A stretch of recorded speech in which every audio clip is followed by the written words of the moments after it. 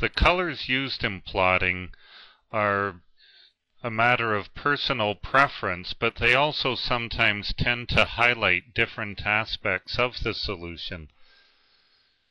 The setting where you can choose what the color scale is going to be is found on the Utilities menu Settings under the Document Properties and Post-Processing. Here you can choose between the default color scale, which is from dark red to dark blue with a defined gradient in between, or a custom setting.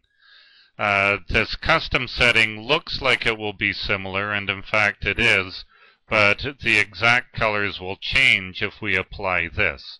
You can see that the green region is much broader. The way that the custom setting works is according to a hue, saturation, and luminescent way of looking at the colors.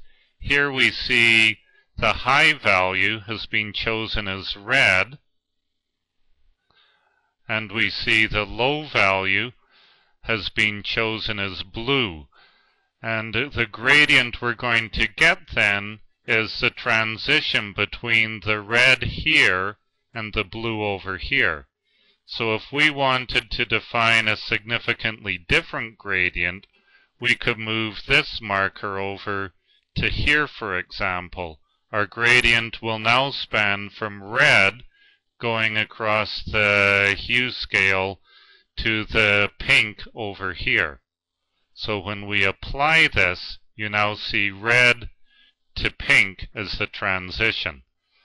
So you can experiment with this in order to get the idea more clearly.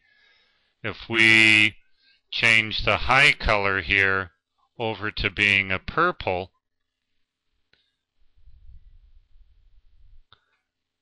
now we have purple to pink as our transition. You can also experiment with the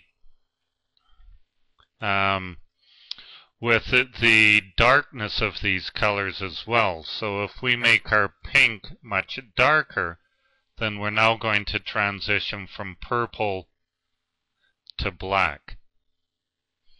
So you can experiment with these colors in order to provide an alternative color scale.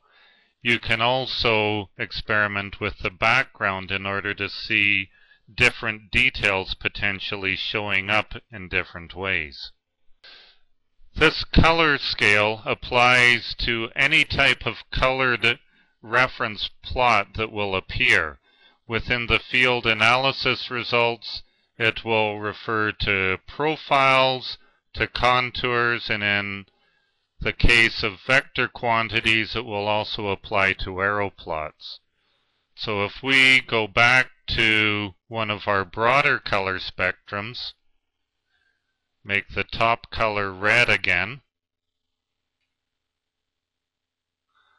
and the bottom color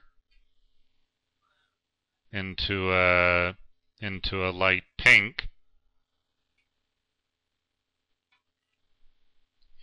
Now you can see a full spectrum from red to pink through the rainbow here. If we change it so that we make an arrow plot instead, then we will see the same colors. If we make a contour plot, we will also see the same colors.